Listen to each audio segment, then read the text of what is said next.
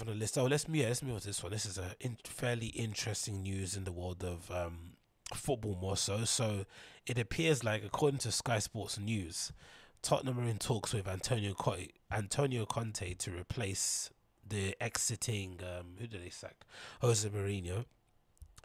And then allegedly, or already allegedly, it's been confirmed now, Carlo Ancelotti has rejoined Real Madrid as coach, right? So this, I think there was a lot of conversation around Erling Haaland and Kylian Mbappe in terms of their transfers were going to dictate. No, sorry, the transfers of Lionel Messi, specifically, and maybe Cristiano to a certain extent, were going to dictate and kind of cause a domino effect with loads of other players moving in the market. And obviously, that hasn't happened just yet.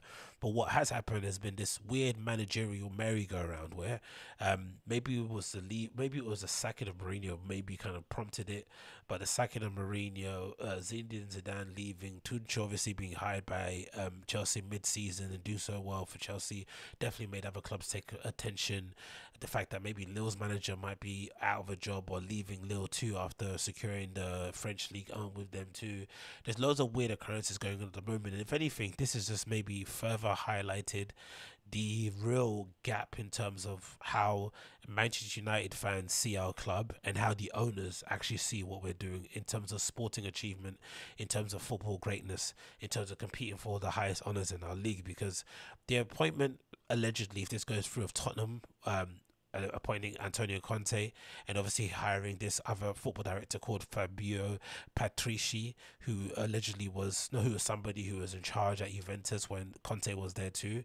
So they quite clearly are aiming to rebuild and kind of rejuvenate their aging squad, something that Pochettino pointed out before he was sacked as well. But they're also planning to do it with somebody that kind of has synergy with the coach that they're willing to hire. So there's a relationship there, there's a camaraderie. Obviously Conte is known to be a bit of a firebrand, difficult to work with. So if you're going to make it as easy as you can for yourself, why not hire and bring in somebody who worked well with him during that time? And then you've got, of course, Real Madrid deciding to move on from Zidane and reappointed Carlo Ancelotti, who's essentially a safe pair of hands. If you want to hire somebody who can maybe transition the squad out of the, Bale, which was his name, Benzema, Sergio Ramos, all these kind of aging Real Madrid legends, and sort of ushering a new dawn at Real Madrid. The best person to do it with is maybe their greatest man manager, right? Somebody who a lot of players have a lot of time for. He's very well regarded. Ramos even had a lot of great things to say about him during his time there, and a lot of the players were actually disappointed when he got fired. I think in 2015 it was.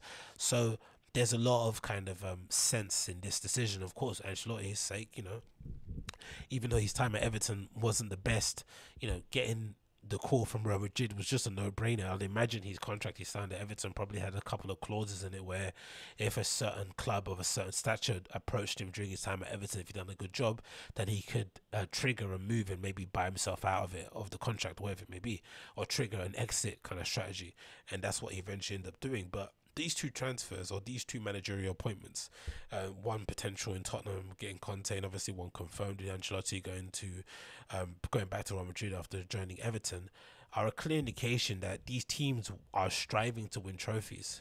They're striving to win the league title. They're striving to compete for the biggest honours. What we're doing at Man United at the moment, from what I've seen, again, looking from afar, it just looks like the remit has suddenly changed in terms of what's kind of deemed to be a success.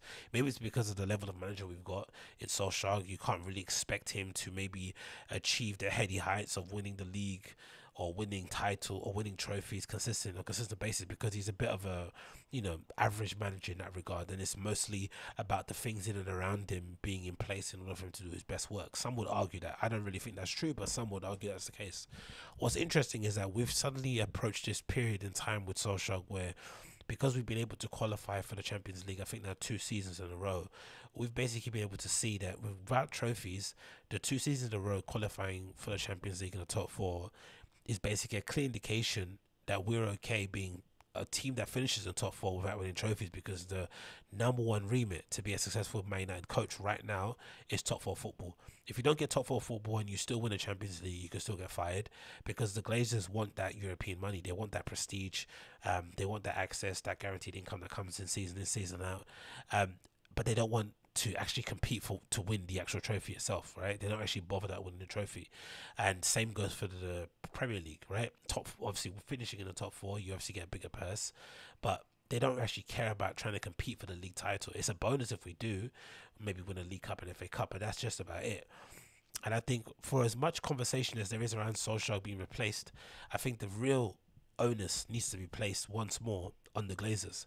Needs to be placed once more on the overall structure we have at the moment. I think I read an article prior on the podcast about allegedly Solskjaer was going to be offered a new 3-year contract, right? A reward for basically failing to win the Europa League against Villarreal, right? A club that's never won the Europa League. Against Unai Emery, a manager who Arsenal thought wasn't good enough and went to Villarreal and ended up winning the Europa League and knocking out Arsenal along the process and obviously beating us in the final. But hey, we put that to one side. We've obviously seen now with Solskjaer that those trophies don't really matter. Just the league titles is good enough, and it's really concerning, which is why I say the attention needs to be put back onto the Glazers and the overall structure of the club. I think alarm bells should have been ringing for all fans when the club decided to hire John Moto, or to promote John Moto internally to be the director of football director after many, many years of false dawns and telling us that they were doing extensive searches and they were kind of scouring the world for the best people to take over that position, because obviously in most big clubs, having a kind of overall director of football who kind of lays out the overall plan and visions for the club going forward, maybe in 5-year increments, maybe 10-year increments, is very important at the top level, because I think the understanding is that you're always going to change managers. You're always going to be rotating managers or rotating players. They're going to come and go, but you need to have an overall vision that kind of stays in place so that you can have managers and players that can fit that vision better, as opposed to in the past where Arsene Wenger and Sir Alex Ferguson were in charge, where essentially the manager dictated the vision of the club. But then in that regard, you need your managers to stay long to make that vision and to make those players acquisitions make sense. You can't just keep hiring different managers as we've done, Man United, from Moyes to Van Gaal to Mourinho, 3 managers with 3 completely different outlooks on how they play football and tactically and philosophically, whatever it may be. So you end up with 3 different types of players essentially. And so if you hire a director of football, you have this one cohesive vision. And obviously United finally did it at the last minute. Then we internal hire of somebody that's supposed to be at the club ever since David Moyes was there. So it's going back 7 or so years. Hasn't really shown any kind of ability to really compete or to battle on the same footing as some of the other stellar director of footballs out there in world football. And essentially somebody who is very happy and okay with the job that Ole Gunnar Solskjaer is doing right now at United. So there's no pressure on him that way in terms of that success. And then in terms of the actual evaluating of players and how we hired them, all that sort of malarkey, it's all done by a weird committee where Solskjaer is still involved where he shouldn't be. It's a complete mess. And I think for as much bad as Ole Solskjaer has done, which he has done, I think the real pressure needs to be put on the coaching, on the overall structure of our club. Because what we've seen so far from Ole is that he's never going to admit that his coaching staff isn't good enough. He's never going to be, he's never going to have the guts to maybe say he's not good enough and we just step away and let someone else take over the job. He's never going to call out the Glazers and say that they're not adequately backing him in terms of signings, because he's quite clearly shown us he can't be a coach that's going to bring out the best in, mediocre players. He's going to need high quality first team players that can just step in and play for him to be anywhere successful in this club. We haven't actually seen the evidence of it because he won a trophy, but in order for him to actually be successful, the only way he can do it is by having really, really good players. The Glazers are unwilling to spend a lot of money, especially since we've qualified for the Champions League. We always do this. Every time we need to finish in Champions League, we spend money. Every time we are in Champions League, we don't spend that much money. So the real pressure should be put on the owners, because I feel like if we had a better structure and we had better people at the club who were really, had the best sporting interests of the club to heart, someone like an Ole Solskjaer wouldn't be at the club for so long. He wouldn't. He just wouldn't be here for so long. He would have had this season maybe to try and win a trophy. If that didn't happen, he would have got his marching orders regardless of where we finish in the league. Even if we finish second, the points tally doesn't really reflect our performances. The day-to-day matches as well weren't really, nothing to write home about. The unbeaten away record doesn't mean crap if you don't win any trophies. So he would have been out in a really stringent and kind of methodical, clear footballing structure that actually had some sporting ambitions tied to it, they would have sacked him ages ago. But under this current ownership we have at the moment, similar to how Arsene Wenger was at Arsenal, where he was stinking up the place, for many years, qualifying for the Champions League for what I think 12 seasons or so in a row, right? Not really taking the club any further than what they, some would argue they probably would need Arsene Wenger now, but you know what I mean, right? Just settling for that kind of mediocrity essentially put them in such bad positions where they're still probably trying to recover from it now. And I feel like for United, we're so fortunate in that we actually have decent players who can maybe turn it on their day. So we don't really, so a lot of those kind of deficiencies are sort of papered over in some regard, but sooner or later they're going to be exposed. And I'm just really concerned that we're putting ourselves in a position where we're waiting for ourselves to be on our knees until we make a change, right? We're waiting for Solskjaer to get things really, really wrong, and then suddenly we're going to make a change to change things for the better. But still, the structure around the players, the structure around the team is not adequately set up in a way to bring out the best in whoever we hire as a coach going forward.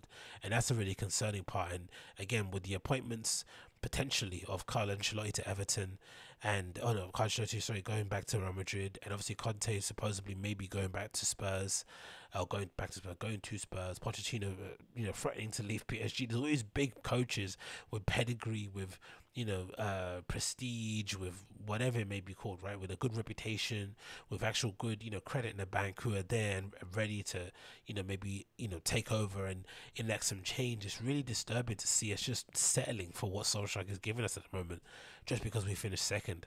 It's just a very bizarre state to be in at the moment. But, I guess this is what happens in it when you have years and years of mismanagement from the upper levels. It's always going to come back to roost. And I think this is something that we're just going to have to swallow as United fans. Like, we just can't get away with being...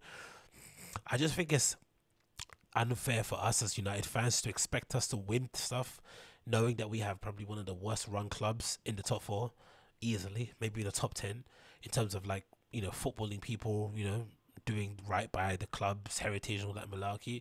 We're definitely the worst run football club, considering it was actually all our resources and our ability to generate money.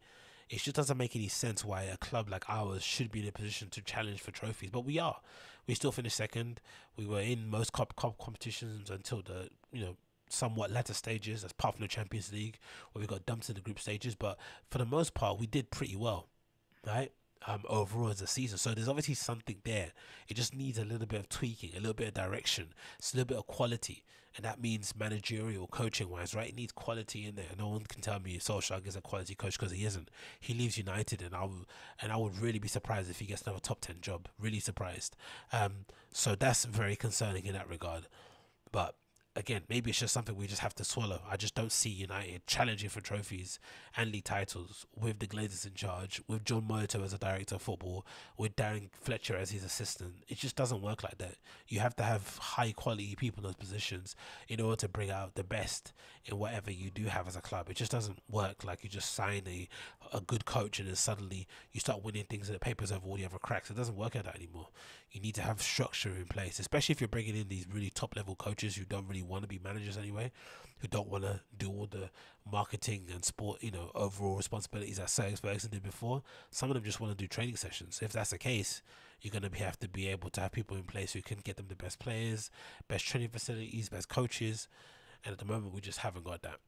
We just haven't got that.